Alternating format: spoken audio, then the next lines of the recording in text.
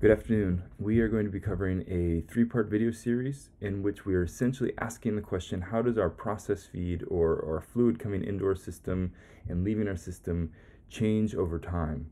And so if we have equipment or a series of equipment with our feed coming in and coming out, if it's in steady state, that's fine, but what if there's any deviation from steady state, or what if we want to change our process in any way, if with an increase or a decrease? How do we model that? How do we analyze that and assess for that? And so we're going to cover that in these three parts here, and then with analyzing and assessing it, what if there's continual deviations and there's an influx coming in, and we want it to stay at a particular set point? How do we then assess how much to reduce so then it stays and doesn't overpass that set point by too much? Or if we're not getting enough, how do we increase, and if so, by how much and at what rate over time? So those are the questions we're going to be handling in this video series. And in this first one, in part A, we're going to derive the differential equation describing the dynamic liquid level response of a conical tank. So we're going to use a conical tank as our example here to assess just fluid coming into a piece of equipment and what that looks like. So our parameters are going to be that the height of the conical tank is going to be 8 meters, the radius at the top is going to be 5 meters, the radius at the bottom 1 meter. The area at where it's going to drain at the bottom of the conical tank is going to be 0.01 meters squared. And then the flow rate, the initial flow rate coming in at steady state is going to be 0.1 meters cubed for a flow rate. And so we're going to, at the end of this video, be able to simulate the liquid height in the tank after 5,000 seconds after the inlet flow has been increased by 20%. So we'll have it at steady state. We'll increase it by 20% and assess and model what happens to our system after 5,000 seconds. So let's go ahead and begin by deriving the equation itself. And so we described that we have a conical tank. So we're going to have that. So we've got a radius at the top there.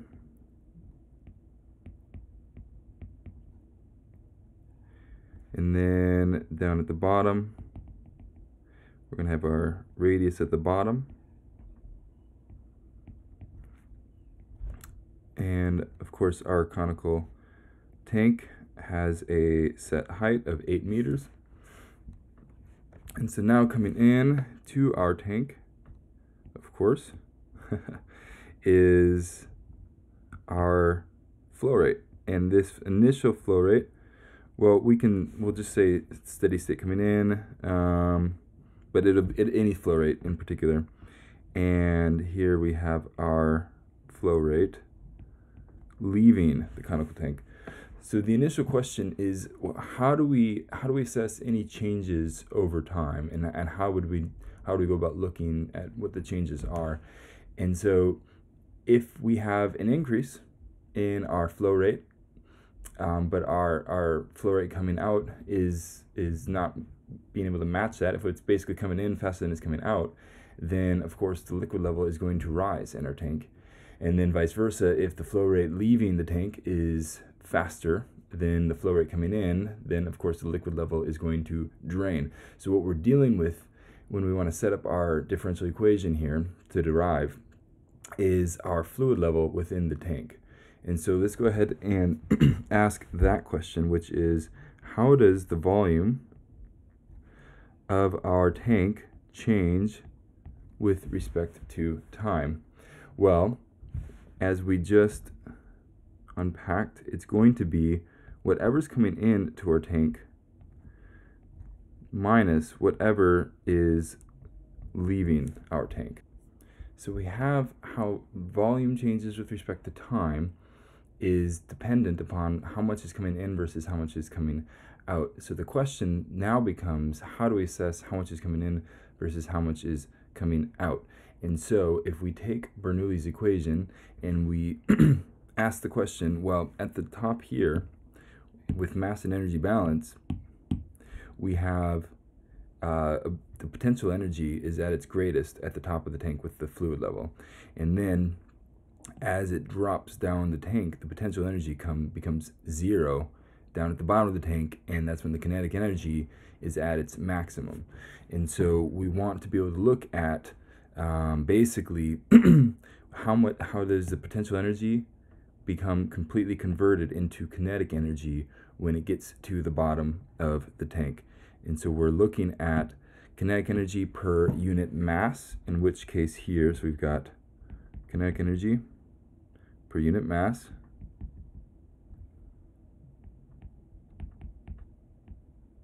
oh, that's looks funny. Looks like kinetic unit per mass. Let's do this per unit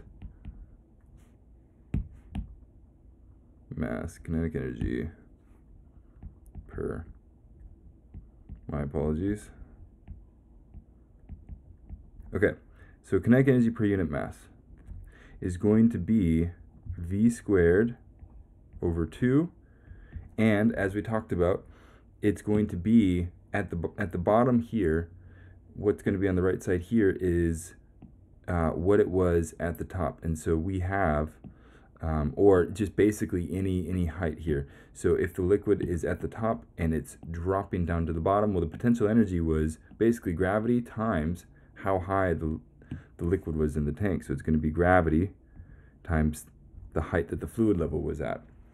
And so then just solving this for V, for our kinetic energy, is going to give us the square root of 2gh, and this is going to be in units of meters per second for our velocity leaving the tank.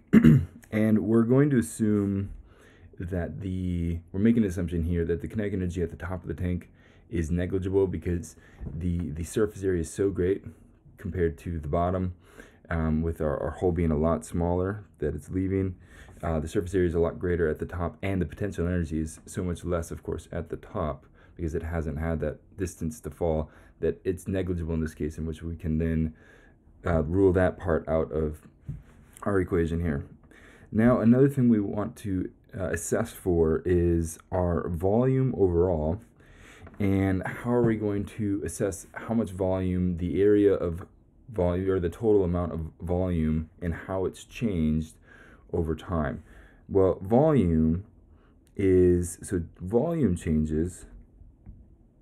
with respect to its height, right? So as the height decreases on our tank, the volume is of course going to be less. And then height is going to be changing. The height of the fluid is going to be changing with respect to time. So we're wanting to ask the question, how is our volume changing with respect to height while that height changes with respect to time? So assessing for the total volume is going to be equal to the cross-sectional area multiplied by how much the height is changing, because volume is going to be the area times the height of something. So in this case, our conical tank, the volume is going to be changing as we assess the cross-sectional area. However, that much keeps getting smaller and smaller and smaller with respect to the height of where we are on the conical tank, which we can model here by saying if our dependent variable is our cross-sectional area, and we have our height. Well, as the height increases on our conical tank, we see, because it's inverted, the cross-sectional area continues to expand. And so our volume is going to be changing with respect to height. And if we take the integral of this, then switch it over to draw. If we take the integral from all the way from 0 to height, the top of our conical tank, we're going to get the total amount of volume and how that has changed with respect to its height. Now we've seen how in our equation 1 up here, we've got how volume changes over time with respect to what's coming in versus what's coming out. And we've seen now, but volume is its cross-sectional area times its height. And so we can go ahead and put this over here and say our cross-sectional area with height with respect to how height is respecting how height is changing with respect to time equals our flow rate coming in minus our flow rate coming out. And our flow rate coming out is going to be over here, which is our cross-sectional area at the bottom multiplied by how quickly the fluid is leaving here, because our cross-sectional area is going to be in units of meters squared, and how quickly it's leaving, which is our velocity of it coming out, is going to be in units of meters per second, which is going to give us then, of course, our volumetric flow rate in units of meters cubed. That's supposed to be seconds. Meters cubed per second, which means we're assessing here as cross-sectional area, as the height change, cross-sectional area multiplied by the height changing with respect to time is equal to whatever's coming in minus what is coming out. And so here we're substituting what we just solved over here, cross-sectional area at the bottom of the conical tank, with the volume, or with the velocity at which that fluid is moving at the bottom. And we solved that earlier by figuring out what was the kinetic energy per unit mass at the bottom of the tank, in which case is the square root of 2 times GH. So now with this equation, if we get how height changes with respect to time by itself, we're able to see that the rate at which height changes with respect to time is equal to everything here on the right-hand side divided by our cross-sectional area, which the last thing we need to then resolve before we actually code this so we can model it and assess how much the flow rate has changed. Well, model what happens as the flow rate has increased by 20%, is what is asking the question, what was the initial height of our fluid when things were at steady state? So we need to go ahead and assess for a steady state here. So at steady state, we're able to make the note that our flow rate coming in equals our flow rate coming out. And so we're able to say that Q in equals our flow rate coming out, which we have derived earlier in this. And now we're trying to assess what was the height of the fluid level at steady state. So we're trying to figure out what is our height, our initial height here. So we're going to solve and get h by itself to figure this out. Well, in this, so then here, all we're doing is getting h by itself. So we have q in squared, I guess I could divide by, well, let me start this over here. Q in divided by AH, that's the cross-sectional area at the bottom of our conical tank, squared equals, let's see, 2GH. So then, of course, our initial height of the fluid at steady state is going to be equal to Q in by a cross-sectional area at the bottom of the tank squared, divided by, well, we'll do this, we'll times it by 1 over 2, 1/2, 1/2 G. Oh my goodness. 1/2 G. Now we're going to go ahead and plug this in to Python so that we can assess how the flow rate has changed and what happens over 5,000 seconds. Now, as you can see, we have a change of scenery today because yesterday, when I was first shooting it, was on Labor Day and the library was closed. But now we have a nice little workspace, same shirt, very important, And let's go ahead and code this out now and simulate the increased flow of 20% over 5,000 seconds. So to begin, because we're going to be using an array of values, we want to import NumPy as our tool, one of the tools we're going to be using. We're also going to be plotting out the change over time with the fluid level. So we need to bring in the tool for that. Our make subplots tool. And then another thing is, in order to solve the differential equation that we just wrote out, we need to bring in another tool. So SciPy integrate, import, oh yes, of course, our solve IVP tool. Let's solve BPV. There we go. So the next thing to get started is to actually put in our parameters. So let's go ahead and do that now. Looking back at here, our parameters, so we have the total height of our tank. So let's go ahead and put that in. Our H total. And that is equal to, it said 8 meters. Then we had radius at the top, radius at the bottom. 5 meters and 1 meter respectively.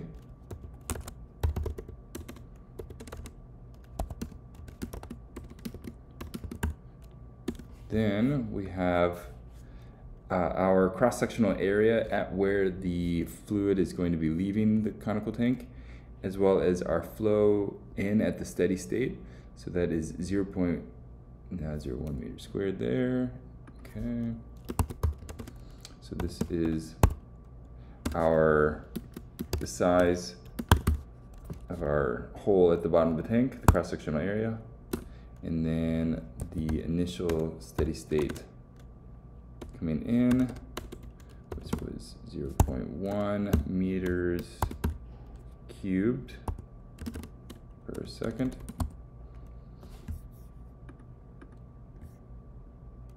And then we have gravity, of course, at play as a parameter, our initial height of the fluid, and how much time everything's going to take. So let's go ahead and put in our gravity and the time it'll take.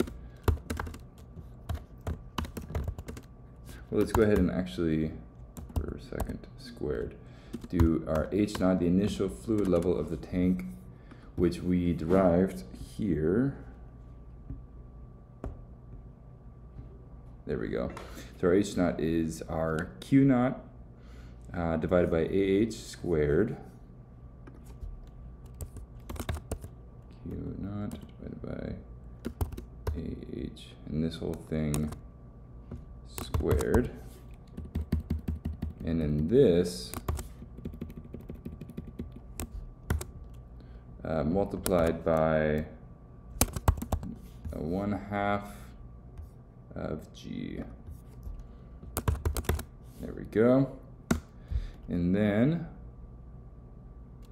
we have lastly the time that it's going to take, which we said as 5,000 seconds is what we're trying to simulate here.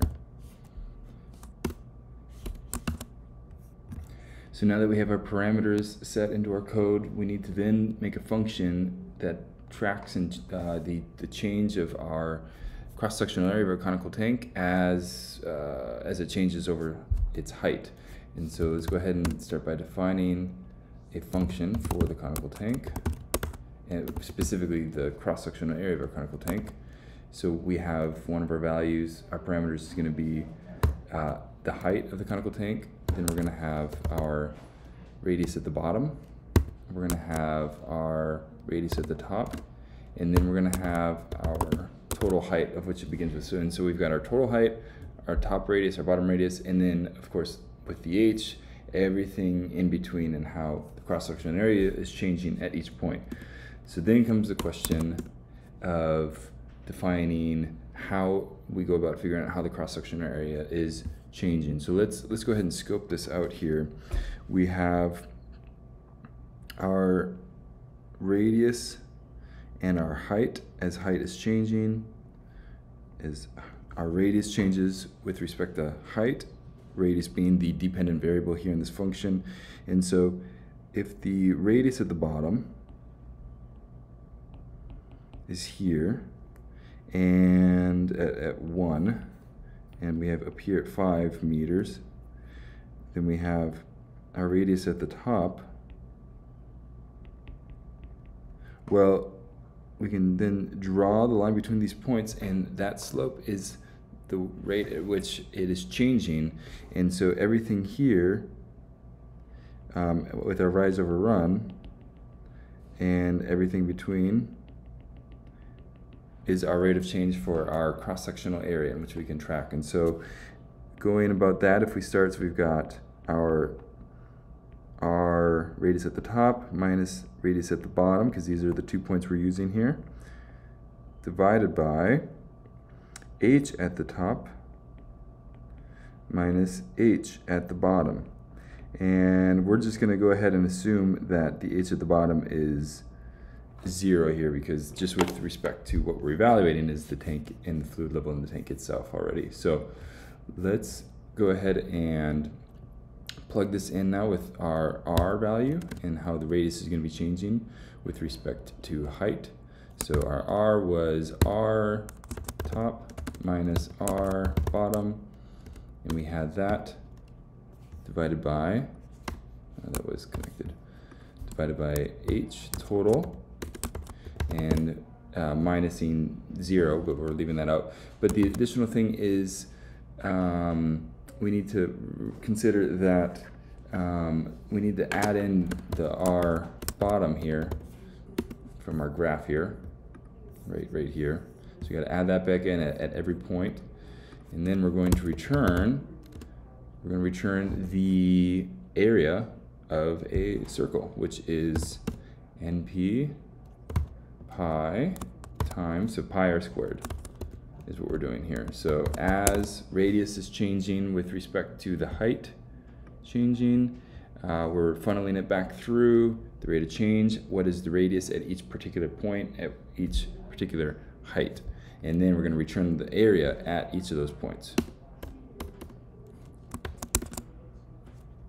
Next, now that we have defined how our cross-sectional area of the conical tank is going to be changing over height, we're going to go ahead and then plug in and define the right-hand side of our equation, which in particular we're dealing with this right here. So this is the differential equation that we derived for how the fluid height is going to be changing over time. So now we're going to go ahead and define that. So let's go ahead and define that. So the independent variable is going to be time, and our dependent variable of that function is going to be how the height is changing. So we have our AC, our cross-sectional area, is equal to what we just defined in the function above. So we're going to just copy, basically, probably could have just copied and pasted here, but everything that we just defined, the function above.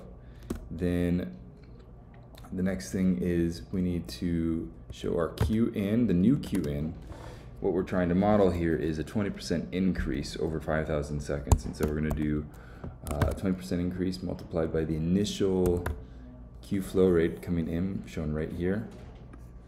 It's a 20% increase with that. And then what we're going to return, we need to return an array of values, because solve IVP solves simultaneous differential equations at once, and so we need to model our solution here in an array of values. And now we're going to go ahead and put in our function, which is everything right here. So let's go ahead and do that now. So we've got Qn minus AH times square root of 2GH. Qn, what do we say, minus H times 2 times G times H, and this whole thing squared, and I'm a little worried about order of operations here, so I'm just going to put that in its own little thing, that times that, and then all of that divided by the cross-sectional area at each point. Here we go. Divided by a cross-sectional area at each point. Now, lastly, we're going to go ahead and plot this out and see what that shows us. But before we can plot, of course, we have to actually do our solve IVP. And so let's go ahead and put that in now. So this is going to be defining our differential equation. It's going to be solving simultaneous equations. Differential equations, we're going to now solve the one that we defined just above here. So we're going to go ahead and define the right-hand equation, or right-hand side of the equation. That's our differential equation. We have it over a particular time span. We're going to do from 0 seconds to when we want our time to end. Now it's asking us for our independent variable, which in this case is how is the fluid height changing. So that's our H naught value. And then lastly, we're going to put in something called, we're going to do dense output, because what this is going to do is basically create a function in which it will give us, pump out a solution object. And so if we put in a time, if we want to know what is the height at any particular time, we can put that in with using this. So if we say equals true, there we go. Let's go ahead and solve that. Okay, so now let's go ahead and name it result. So now, for example, if we do, well, I don't know, let's say at 500 seconds. It doesn't like that. Res was not defined. I got to rerun this. Let's try this again. Okay, so that seems pretty small. That also has not changed. That's interesting. Okay. Look at that. I put squared when that should be to the square root, not squared. Let's rerun that, rerun that, rerun that. That's also high. Okay. We still have issues at hand here. Maybe I did a bad order of operation here. What if we, maybe I coded this poorly. Oops, runtime all. Okay, I think that looks better. Okay, so now we're gonna go ahead and plot these values out with after fixing our code here. And so plotting this out now, we're going to need our independent variable and our dependent variable, and we're going to give those their variable names. So we'll call our independent variable our time plot, and so let's go ahead and space that out evenly from the beginning all the way to the end at 100-second increments. And then our dependent variable is, we're going to call it H, the height of the fluid level in the tank, and that is equal to, well, that is equal to our, everything that we've captured in across the time plot.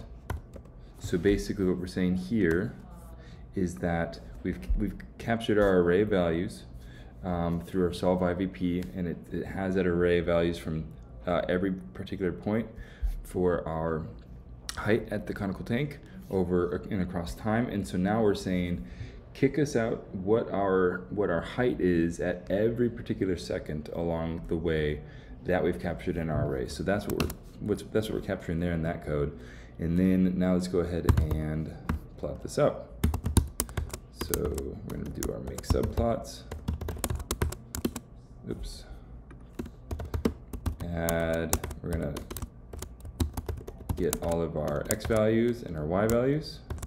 So x equals the time, and y equals the height that we just defined above.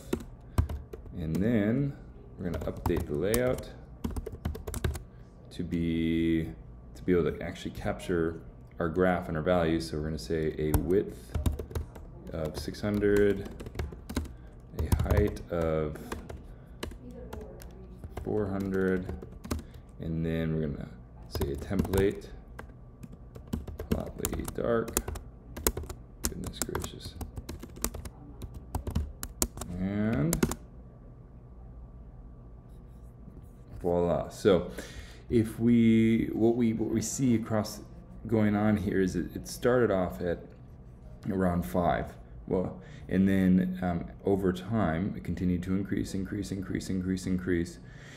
we see that it keeps increasing. It really doesn't taper off until we start even here. It looks like maybe even a slight rise, but after 5,000 seconds we're starting to get a good feel of it being around 7.3. It stays at 7.3 for quite a while now. So this would be the new steady state fluid level in our tank if we've increased the flow by 20%. Because if we were to capture anything less, let's say over 50 seconds, and let's rerun everything, see, it's just continuing to rise. So we have no guarantee. It hasn't flattened out yet, and so even if we say 500 seconds, again, there's no flattening of the curve. So, but if we ended at 5,000 seconds here, we start to see where we're getting that consistency where we can start to say, okay, the new steady state fluid level when we've raised the fluid coming into the tank by 20% is 7.33 meters in the tank. Thank you.